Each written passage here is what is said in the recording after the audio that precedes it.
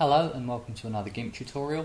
Today we're going to look at something a little bit different, and we're going to look at another piece of software. And before you start thinking that this isn't a Gimp tutorial, this is actually something that was built to work with the Gimp in a very particular way. So what we're going to be looking at today is a program called Therapee. And what Therapee is designed to do is to process raw files from professional cameras. So if you have a DSLR and it produces raw files, so they might be NEF files, for example, if you have a Nikon camera, normally you wouldn't just be able to open those up in Gimp because it doesn't understand the file format. So what you would have to do is process it first using software like this.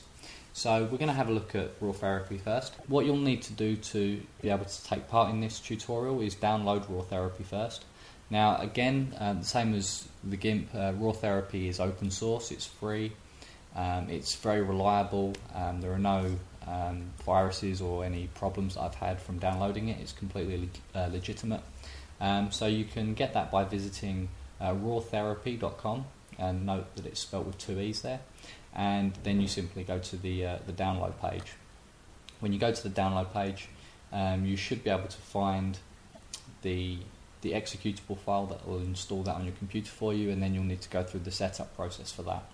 I'm not going to go through that because I already have it installed on my computer.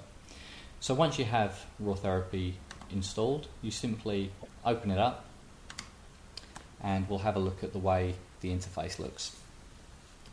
So you can see here this looks very different to the Gimp, although there are some things that should be recognisable straight away. For example, we've got different docks. We have an image browser or a directory browser, so we can find our images in here. And when you first open up Therapee, you'll find that yours looks very different to this. Usually, when you open up Therapee for the first time, it probably looks something a bit more like that. But you can change the skin of the program to whatever suits your own preferences. Personally, I'm a Johnny Cash fan, so everything has to be black. So we're going to be looking at some of the basic functions of Therapee today, and how to open up an image in the Gimp after you've done some basic edits in Therapee. So the first thing you're going to need to do once you open up Therapee for the first time and you've chosen which theme you want to use, you need to set your Gimp installation directory to wherever it is that you've got your Gimp files stored on your computer. So you would simply go to the external editor here, which is under the General tab in Preferences, and you simply pick your way through the folders. So you might go to Other, for example, go through Windows and then Program Files until you find where it is. So I think on my one it's in Program Files under Gimp, and then you don't need to go any further than that. You don't need to find the Gimp file, you just need to point it to the general Gimp directory folder. Once you've done that, you simply press open, and then it's set up to be able to export images to Gimp automatically. So once I've done that, I can press OK. Now there's a couple of cool things that you can do with Therapee. You might find that you don't have any images loaded immediately. Again, you're just going to need to navigate your way through the file directory, which is this box over here. So you can see you've got your C drive, your D drive, wherever that is. So I've navigated my way through to Pictures, and then through to my folder, and then I've picked a particular folder that I would like to open up. And then all of the images that I have in there are displayed below. Now this blank box up here, this is where our main image is going to load up, the one we're going to work on. So I'm just going to pick one of the images at random. So you can see here we've got the main image now in the viewing window. I'll just point out as well, at the bottom here you'll see the file extension for this image is NEF. That means it's a raw file. It hasn't been processed by the camera to turn into a JPEG, and this is kind of the most visual information you can get. So it's a very flexible file format to work with, but you need something like Therapee to be able to work with it, or the software that comes with your camera. So a couple of things that we can do with this now.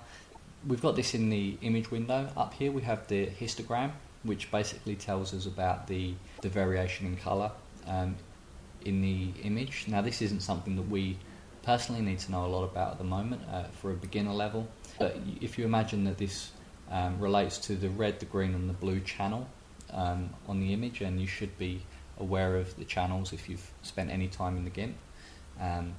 And this kind of greyish one in the background is the kind of value channel. And if you've ever played around with the curves tool, this is the data here that you'd be manipulating. So you've got your histogram up here. You've got a history window, which is kind of like an undo window. This area here for snapshots. If you make various edits and then you add a snapshot, this serves as a milestone in your editing, so you can come back to snapshot 1 or 2 if you feel like you've gone too far and made too many mistakes. It's basically like just reminding the computer of an undo point if you want. So that's these are not something that you'd use particularly very often. If you'd like a larger area to be working in, then you can press these buttons here, and I've gone too far there. You can use your buttons here to hide various aspects of the different working windows, so you can just give maximum room to the image that you're actually working on. Another cool trick that you can use is this button down here, which is for detail.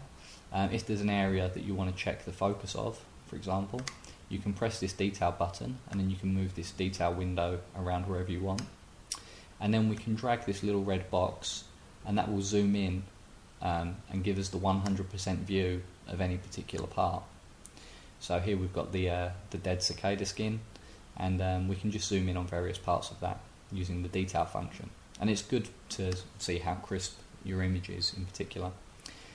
So they're the kind of main basic things that we could look at. And I think one thing we'll look at finally, just so you can get an idea of what this is really for. In this dock over here, we have several tabs which allow you to change some of the processing data that the camera originally stored. So when your camera takes a picture, the sensor records all of the light information that's been taken from that picture, and usually if you're using a point and shoot camera, or if you have your DSLR set to create JPEGs, it will process that image, so it will throw away a lot of the extra data. The raw formats don't do that, so if you find that your image is overexposed, for example, you can come back into a program like this and you can change the exposure. Now this is fairly well exposed, but if I wanted it to be a little bit lighter, I could simply turn the lighting up by a stop, and it gives us just a little bit more exposure to that image. Or I could go up one more stop, and it just gives us more light to that image. And this isn't the same as brightness, this is the actual overall exposure, which I won't go too far into the technical details, but you can go the other way with it as well, so make it a stop darker and a stop darker again, just so you can experiment with that. It's also very good for toggling things like white balance, but we'll look at that in a future tutorial. One thing I should say, just to make it absolutely clear that it is a Gimp tutorial, when you've edited your image as much as you'd like in raw Therapee, of course then you can send it to the Gimp to process further. So to do that you simply press send to an editor, and as you can see that automatically opens it up in the Gimp for you to continue working on. So really this is not something that everybody would need to use. Certainly if you're not using a DSLR camera, then there's very little point putting JPEGs through raw Therapee first.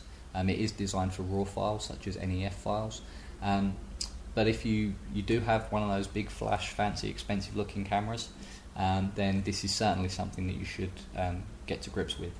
And in the next couple of tutorials we'll be looking at some other things you can do with raw Therapee to really enhance the kind of professional style photographs that you might be taking. Anyway, thanks for watching.